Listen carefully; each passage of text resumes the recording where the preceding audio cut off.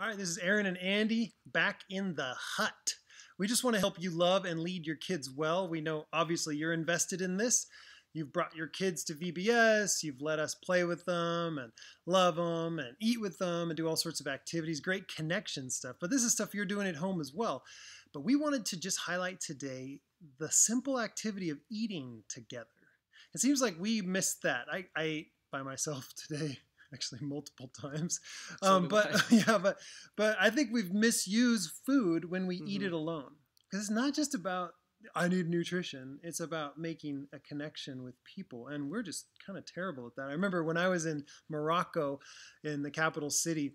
We stopped to get ice cream, and then some friends and I were walking down the street with an ice cream cone. No one else on the street was eating, and people were just looking at us like, what are you doing? You sit down and you eat together. When I spent a year in Mexico, we'd build some houses for people and they'd serve us lunch afterwards. And some of my most favorite memories are actually from those meals. More and more people are trying to do this, to make a rhythm where they're spending more time eating together, because they've noticed that, wow, this just doesn't happen. You don't feed people, you eat with people. You feed cattle. I grew up doing farming and all that. You feed animals and livestock. You eat with people. Business deals start with business meals. Yeah, there's like breaking bread together. In fact, the whole word company or companion comes from the word to eating together or being together over food. So some of the reasons we don't eat meals together: number one, I think life is just too busy. Our schedules don't seem to match up.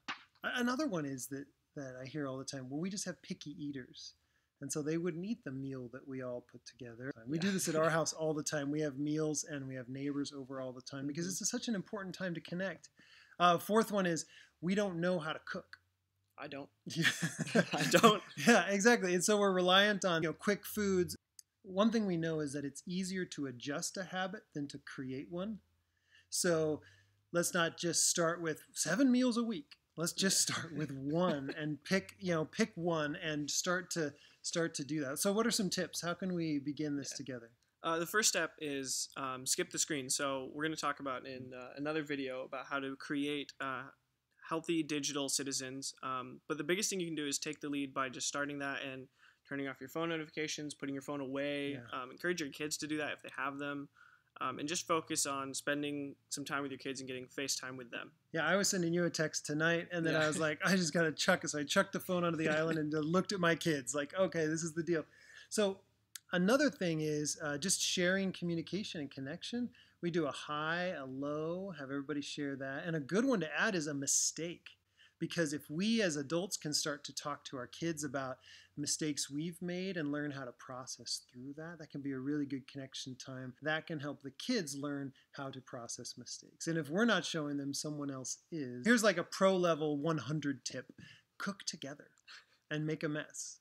And don't get stressed out. And if you're prone to get stressed out, just make a plan. I will not be stressed out by this. This is okay. Because if you can laugh instead of scold when those mistakes happen, it begins to be a story you can tell with a smile. And if it's a story you can tell with a smile, it's a positive memory that lasts forever. We hope this helps you love and lead your kids well. This has been Andy and Aaron in the hut.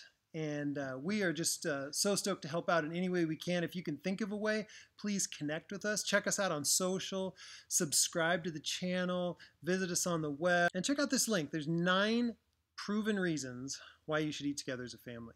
All right, see you later.